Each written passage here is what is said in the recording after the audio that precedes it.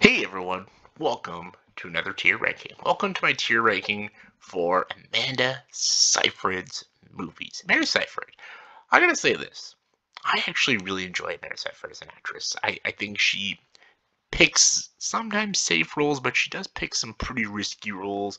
And I do think with the right material, with the right director, with the right script, she can be remarkable in movies.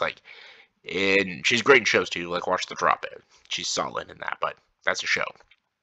When it comes to movies, I actually have always just been a fan of Amanda Seyfried. And I might be breaking some of her movies pretty low because she just, especially in her early career, just picked the wrong movies.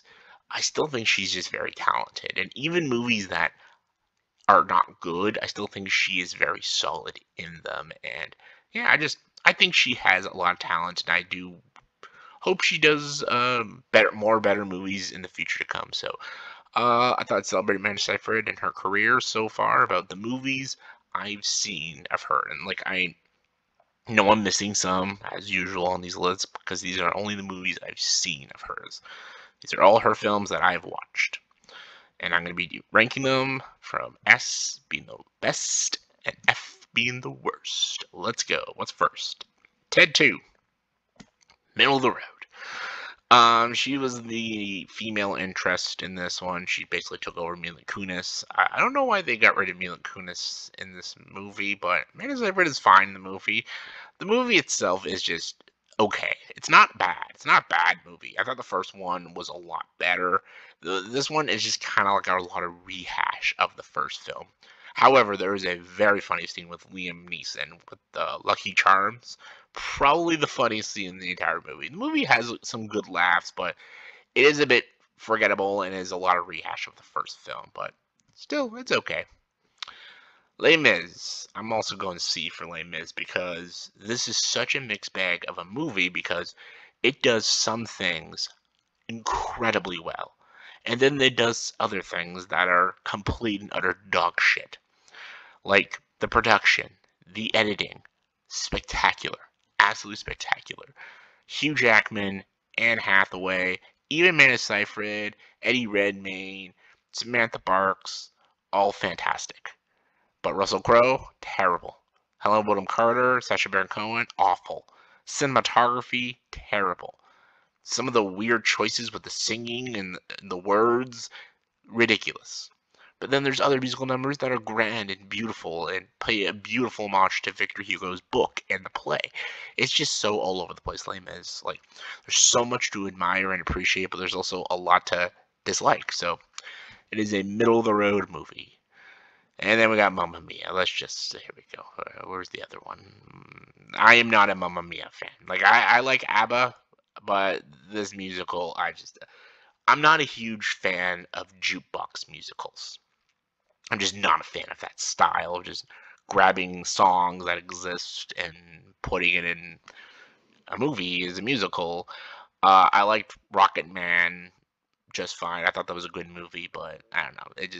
The context of that movie of a jukebox musical makes sense because it's about Elton John. But movies like this and Across the Universe and Rock of Ages, I'm just not a fan of those kind of movies. So whatever. Jennifer's Body, that's a C right there.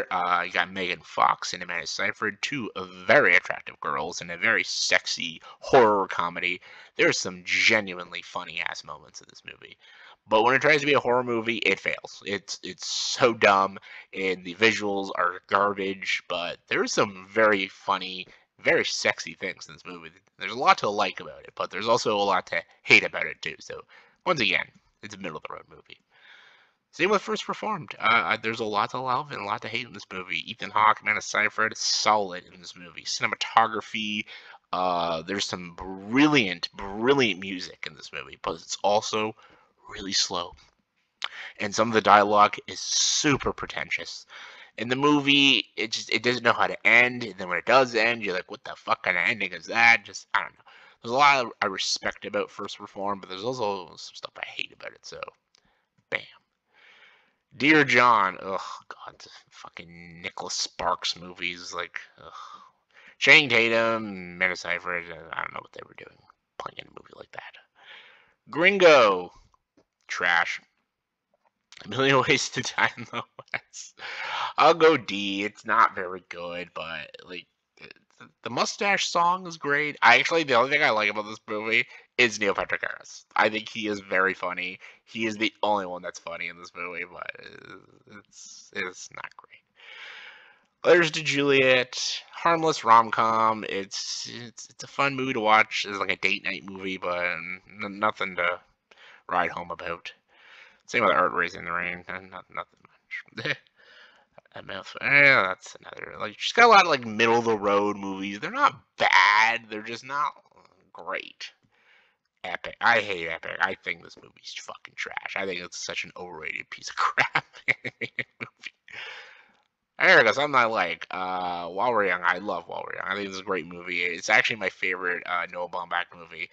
And I know a lot of people might think I hate him because I was not a fan of the Barbie movie, and I'm not a fan of Greta Gerwig nowadays. But I enjoy this movie. It's a great movie about filmmakers and about living in the modern era, also in the old school era. Ben Stiller is very enjoyable in this movie, and I actually liked Adam Driver and Amanda Seyfried and who the fuck else is in Naomi Watts and Charles Grodin, all great.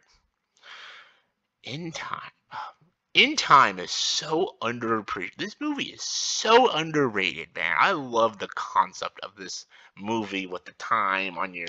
You have these time on your arms, and when time runs out, you die. So when you work, you don't work for money. You work for time, and when the more time you have, the richer you are. The less time you have, the poorer you are. Like that is such a cool creative concept. This is Andrew Nichols we're talking here, so Andrew Nichols knows what a good concept, and it's not quite as clever as Gattaca, but still really good. There's a lot of flaws with the movie that kind of prevented it from being like a really spectacular movie, but I really enjoy it. I think it's an underrated movie.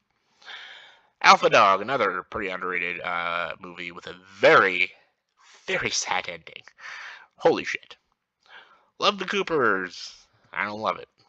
Gone, gone. Piece of shit. Scoob. Piece of shit. Mean Girls. Okay, here we go. Fuck. I love Mean Girls. I love this movie.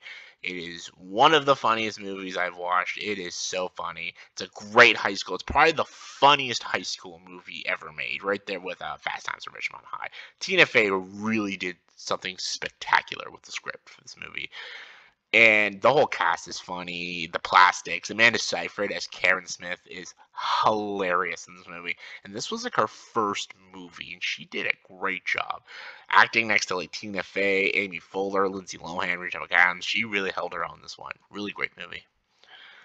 Mank. Mank is a solid movie. It's definitely a one and done for me. It's not a Fincher movie that feels like a Fincher movie, but it's about Joseph Mankiewicz, the guy who wrote Citizen Kane. It's beautiful to look at, but it's more visual than anything. Red Riding Hood. I love the atmosphere of this movie. I love the music, and I love Gary Oldman in it, but it doesn't work, though. It just doesn't work, and it's so teen angsty. It's just ridiculous. Chloe. Chloe has a lot of great stuff, great atmosphere, and man, Amanda Seyfried is just a knockout in this movie. But it's got some dumb moments. But hey, it was filmed in Toronto. Solstice, oh, what a piece of shit. Piece of shit. Big Wedding, piece of shit. And Lovelace. Lovelace, I'm going A for Lovelace because Lovelace is such a great movie about this porn star speaking out about the porn industry in the 1970s and her sexual freedom and all about sex and everything. It's such a fascinating movie. It's such a risque movie, and I love it. And I love Amanda Seyfried in the movie, and I love that she picked a risky role like this. Super good film. Very underappreciated. And there we go. She just has a lot of great underrated gems, but Mean Girls is her best. Then I'm going to go In Time, Lovelace, While We're Young. Main Alpha Dog. For the C tier, I'll go with the ones that are brilliant but flawed, like Les Mis, First Reformed, and Jennifer's Body. I'll go with the like harmless, dumb, fun movies. Like, hold on, there we go. go. There we go. And no, there we go.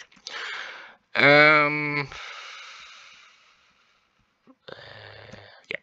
We'll swap that around. Swap that around. Bam. There we go. So there you go. That was my quick little tier ranking for Amanda Seyfried's movies. So let me know in the comments below what is your favorite, least favorite movie that has Amanda Seyfried in it. Comment below, let me know. And as always, if you like this video, please like and subscribe to this channel and join the dark side.